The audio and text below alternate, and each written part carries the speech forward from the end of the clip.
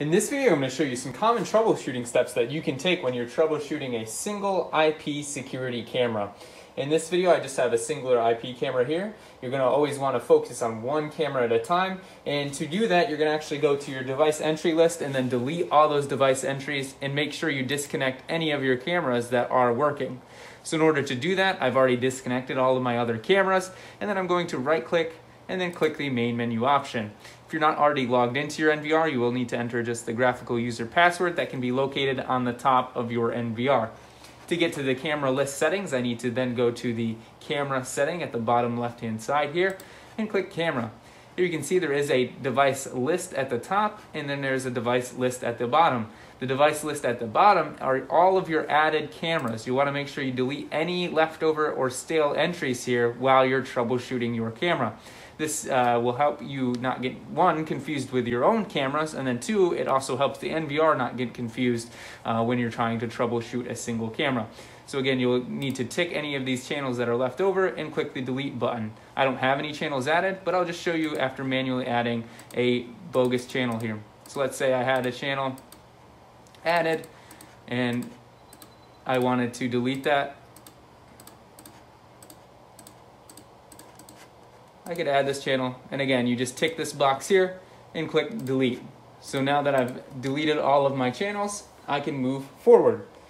Another thing to check before we move on with trying to troubleshoot a camera is you will want to go right click, go back out, go into the network settings of the NVR, and then go to the switch setting. You want to make sure that these settings are default. It's 10.1.1.1 for the default settings. Do not change these switch settings inside of the network settings, and make sure they are back to default before moving forward with troubleshooting. If the camera is set to an IP address that doesn't fit this scheme, then the IP camera will never be able to connect to the NVR.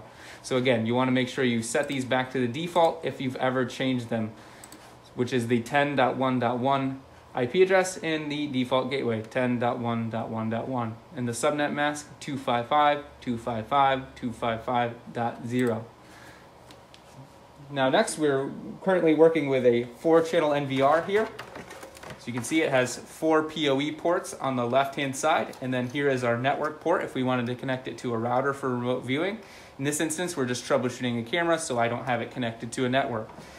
This cable here is a pre-made cable that we did not crimp. This is factory crimped. You can tell because of the boot here that it's not a hand crimped cable. Whenever you're doing troubleshooting, you always want to use a factory boot crimped cable. That way you know there is not a single doubt in your mind that that cable should work. And you'll even want to test it with one of your cameras that are already working to confirm it does work. I'm going to go ahead and plug that into channel 1 on my NVR. And here is where there are going to be some important things that I'm going to outline that are critical to the troubleshooting process.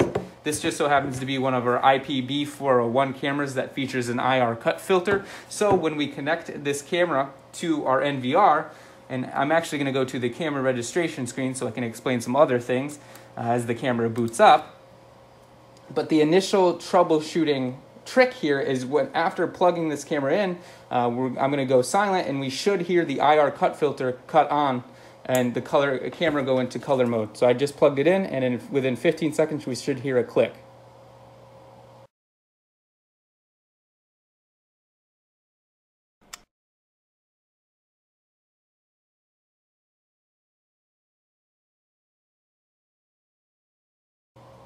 All right, so you did hear the IR cut filter click.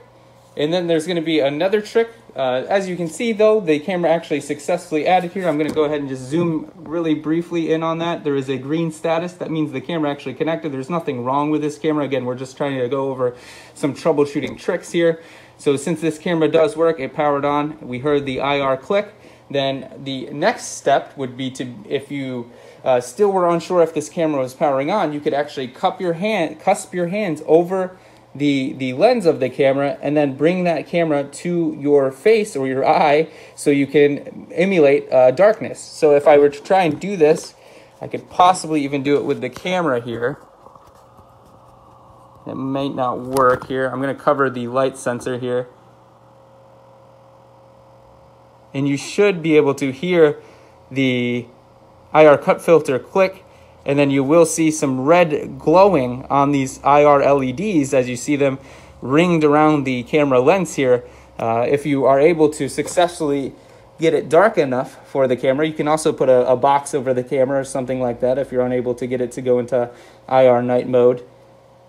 Then again, you should hear the IR cut filter click and the red LEDs come on. So I'm going to try to quickly show that the red LEDs are on. As you can see, they're glowing purple on the iPhone video here, and that means they are indeed on. And then it got too much light.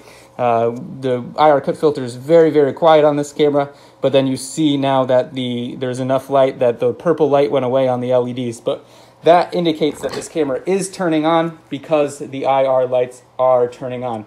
Now, although we know the camera is turning on, it may not always connect. Just because there is IR light just means the camera is getting power. Doesn't mean, there couldn't be another software issue or password issue with the camera. So now that we have the camera connected, I can go back to my camera registration screen. And here is a red status at the top. However, the camera did successfully add. If I needed to get rid of that red status, I could just do a device search. It's already added the camera. There's no other cameras to add to the NVR at this time. But let's say I did get a red status down here for my camera and it didn't pull up right away.